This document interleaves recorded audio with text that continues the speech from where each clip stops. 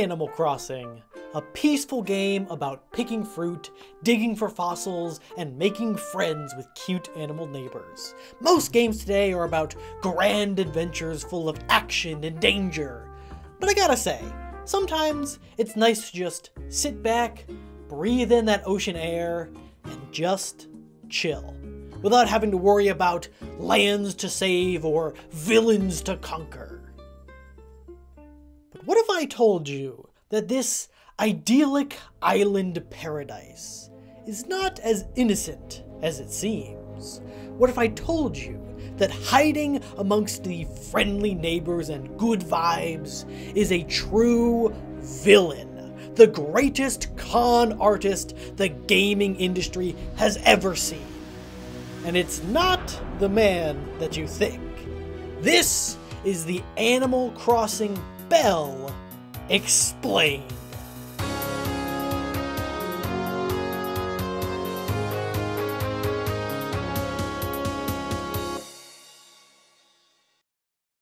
For those few people who didn't spend literal weeks of their life playing this game in the early lockdown, Animal Crossing is a cute little island town simulator. You can interact with your neighbors, buy clothes, and decorate your house with all sorts of fun furniture. And all of this is made possible with the in-game currency of Animal Crossing, the Belle.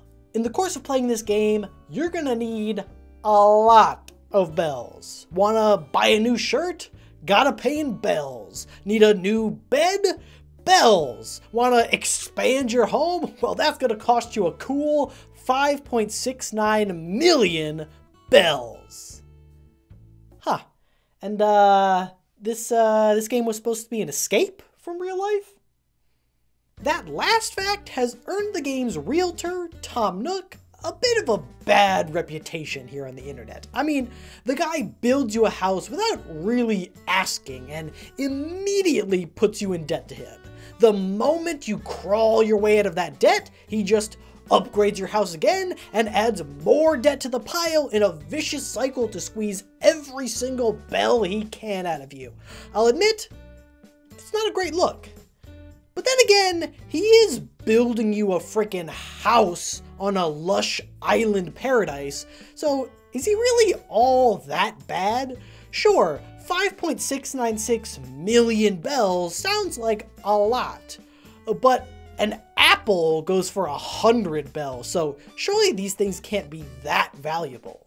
Now, I'll admit, for this next part, I had this big plan to compare a whole bunch of items in Animal Crossing to the cost of their real-life counterparts to find the average conversion rate from bells to dollars. It was going to be great with this whole big spreadsheet with color coding and integrated formulas. Oh, it was going to be beautiful.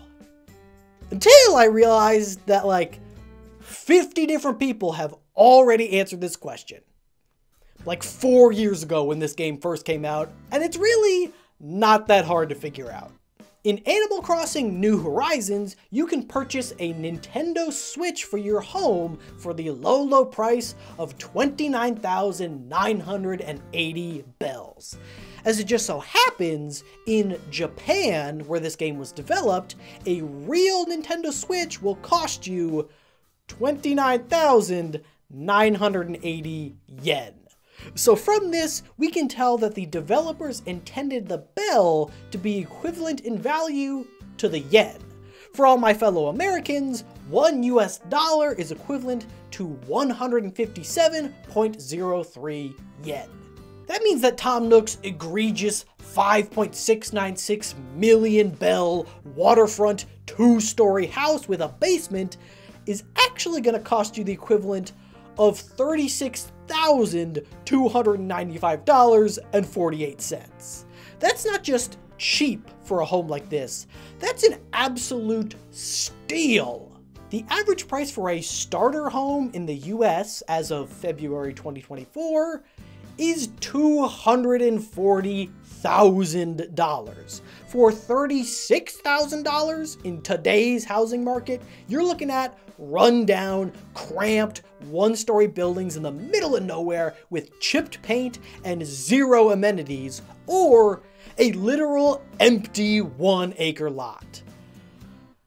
I'm never gonna buy a home. This is the part of the video where I ask you to subscribe and check out my Patreon, link in the description down below.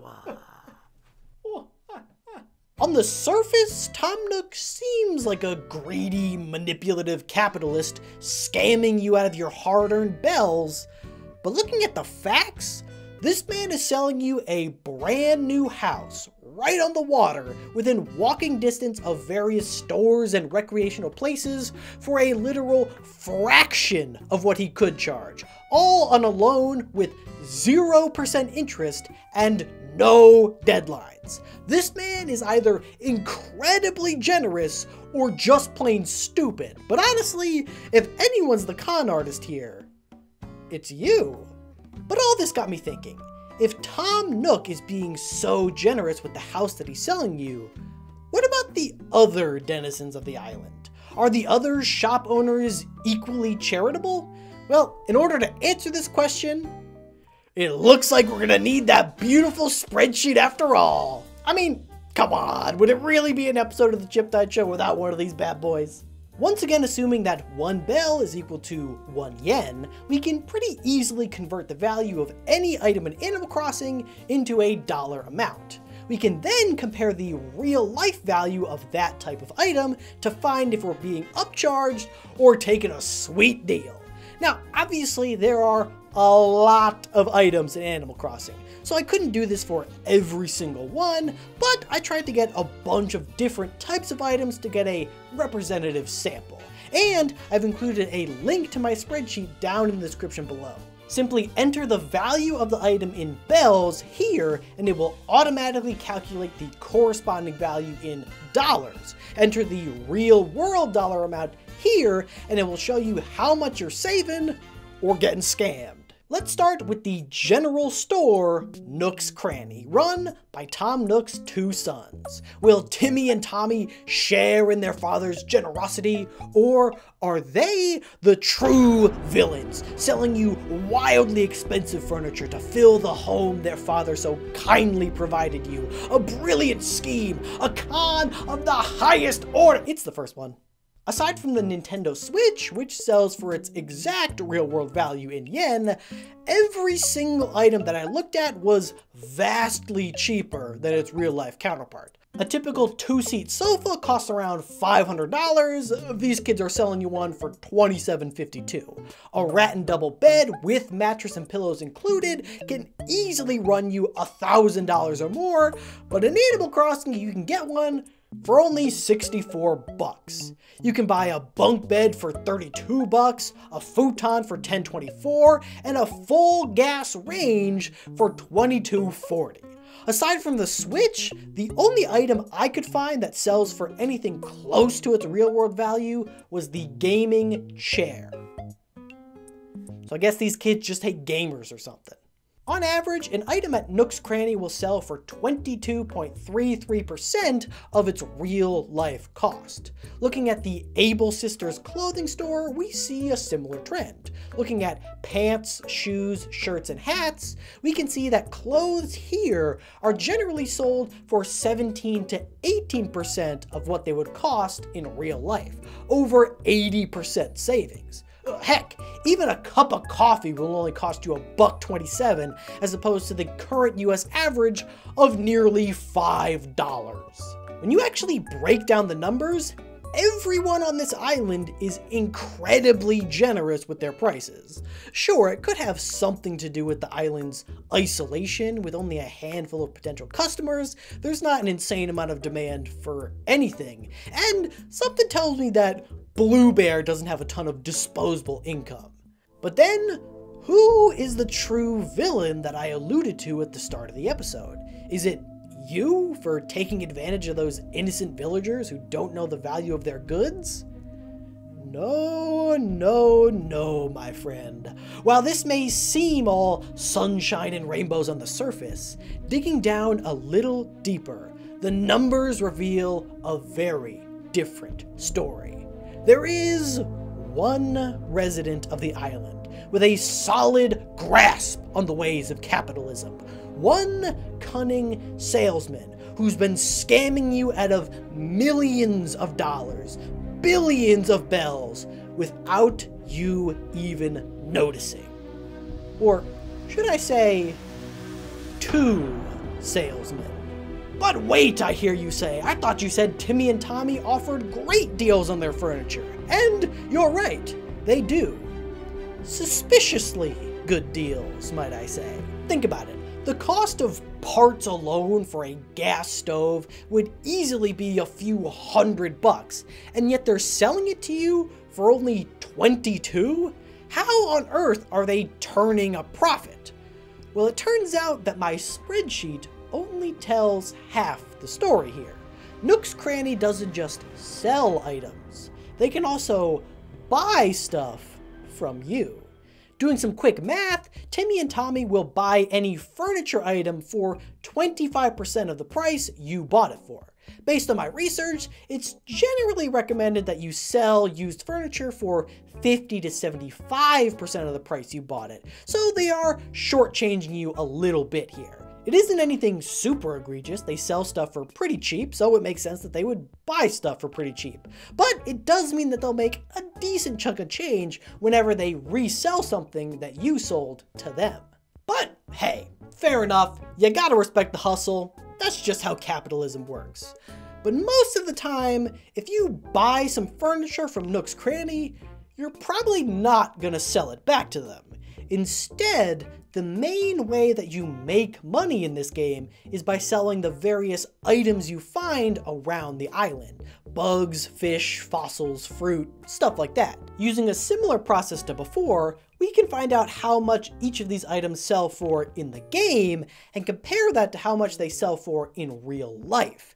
And if we do that, we find that while Timmy and Tommy do tend to sell things for far less than they're worth, they buy stuff for a lot less than they're worth. Fruit is a bit tricky because the value of each type of fruit will vary from game to game, so we can't get a blanket conversion. But just as an example, if an apple is native to your island, it will sell for 100 bells or 64 cents. If it's not native, it'll sell for 500 bells or $3.20. In real life, an apple usually costs around $1.30, so if you're selling a native apple, you're losing a little bit, but if you're selling a non-native apple, you're making a little bit. Looking at bugs, we find that Timmy and Tommy pretty much universally buy them for less than they're worth. Yeah, turns out that bugs can be a little more expensive than you might think, since if you're buying one, it's probably to keep as a pet. A monarch butterfly costs $1.77, but they'll only pay 90 cents for it. A hermit crab costs around $8, but they'll only pay $6.40, and a praying mantis costs around $25 in real life, while in the game, it only sells for $2.75. Weirdly, it seems like fish are the only thing that they'll buy for more than their real-world price. Unlike bugs, a lot of fish are dirt cheap, and Timmy and Tommy will usually buy them for anything from 2 to 10 times their real-world value. I don't know, maybe they're running a secret sushi restaurant on the side or something. But in all these cases, we're talking about a difference of pennies to a few dollars. I mean, it's not exactly an egregious scam to buy an orange for 85 cents less than its market value. So why do I say that these kids are the true villains of Animal Crossing? Well, as any Animal Crossing aficionado will know, there's one thing that Timmy and Tommy will buy that I've yet to talk about. Scattered across the island, you'll be able to dig up fossils from all sorts of dinosaur species. Now, you could donate these fossils to the local museum to be preserved and studied and help advance our understanding of these great prehistoric creatures and of life on our planet as a whole. Or you could just sell them to Timmy and Tommy to make a quick buck. As you might expect, these fossils do sell for a lot more than some fish or bugs. But not nearly as much as they should.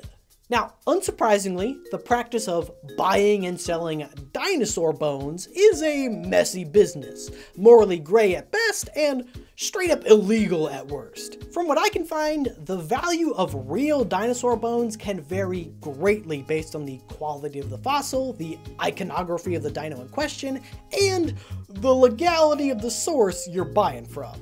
And I'm fairly confident that the FBI have been looking at my search history for the past few days like, huh. But I assure you, it was all worth it to expose the truth. Because when it comes to fossils, Timmy and Tommy aren't just shortchanging you. They're scamming you out of thousands, nay, millions of dollars. In real life, even an incomplete Ankylosaurus fossil can sell for $6,300. In the game, Timmy and Tommy will buy it from you for 2,500 bells, or the equivalent of $16. And that was the most generous offer I could find. A fully preserved Triceratops skull will sell for around $285,000, but in Animal Crossing it sells for 5,500 bells, or just $35.20. A real-life Diplodocus skull sells for $835,000, yet here they'll only take it for 32 bucks. But the biggest con of all has to be the T-Rex skull. Because of its iconic nature, a fully preserved skull of a Tyrannosaurus Rex could sell for around $6.1 million. Here in Animal Crossing, Timmy and Tommy can take it off your hands for a cool $38.